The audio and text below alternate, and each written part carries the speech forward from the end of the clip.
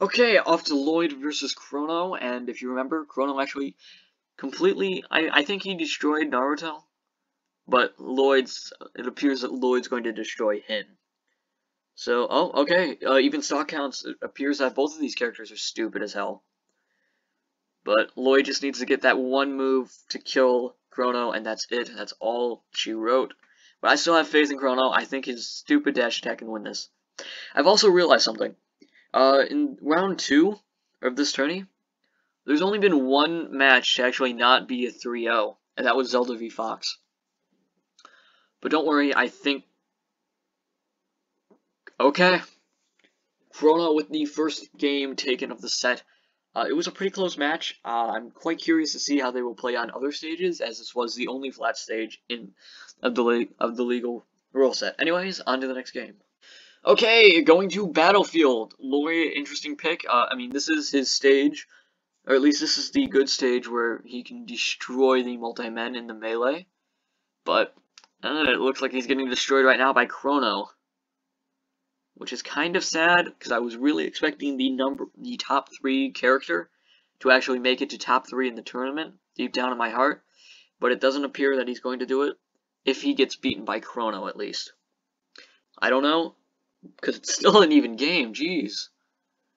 But, oh, that's it. That's it, yep, okay. Lloyd won, Chrono won. This might be the most even match, or yeah, the most even set of the tourney since Mario vs. Sonic. Anyways, on to the next match. Both players have such a huge respect for each other, they're not taking this seriously. They're going to Peach's Castle, one of the jankiest stages in existence, at least in this game. Not going to... Oh, is that it? Is that it? Nope, that's not it. And, okay, Chrono getting out of there just in time. He doesn't die to that side, at least. And he takes the stock off Lloyd. I'm not quite sure if Chrono's going to be able to take this one, or at least hold on to his stock for that much longer. But I still think that Lloyd is going to lose. Oh, okay. It's Lloyd. He's on his last stock. This could be a 3 stock. It could not be a 3 stock. Could be a 2 stock if Chrono decides to want to not get hit. But, not looking likely because he already has 140%. And that's going to be it. That's game 3.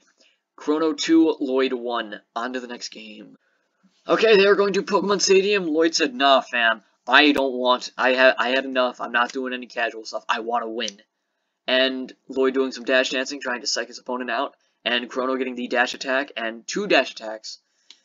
Almost knocking Lloyd off stage entirely. But Lloyd manages to get on. And that's going to be it. That's going to be the first stock taken of this game. Lloyd doing more dash dancing, but he fails to edgeguard Chrono. But he does get him there. Maybe that was his original plan, but it does not matter because he just got 0 to death, I think. This could be the last game of the set if Lloyd doesn't win this. If Chrono wins this, he's going on to the next game to fight whomever he may be fighting. But if he doesn't, this is going to the 5th game. That's not going to be it. If Lloyd managed to get the edge guard, that would have been it. Sadly, though, Lloyd lost. He's going to lose his bracket, and Chrono is going back into winner's bracket. And Chrono, I'm really surprised at how well he's doing. I thought his AI was just complete garbage, but I'm not quite sure how far he's going to go in this tourney. Anyways, that is all for this episode. No special match this time because this set was actually pretty decent. This wasn't a 3-0. This wasn't just complete demolition. But anyways, ciao for now. Bye.